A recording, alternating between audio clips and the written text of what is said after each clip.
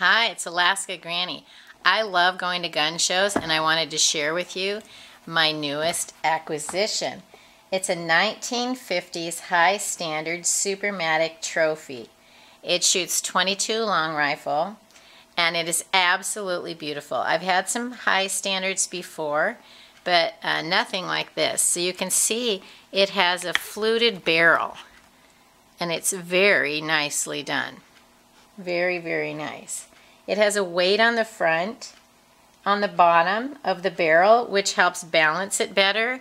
And there's even an extra weight in here in this box to add on to that. It has a 7.5-inch barrel, and then it also comes with a 5-inch barrel, which is very nice. Then it has this fancy end cap, which I'm not exactly sure what the purpose is of this, but it slides right over it, fits nicely, and I've never had one like that. So if you know what this actual part is for, I would love some information. Safety is right here. Up is unsafe, and down to release. This gun came with 2 clips or magazines. Slide them in the bottom, and here's the release.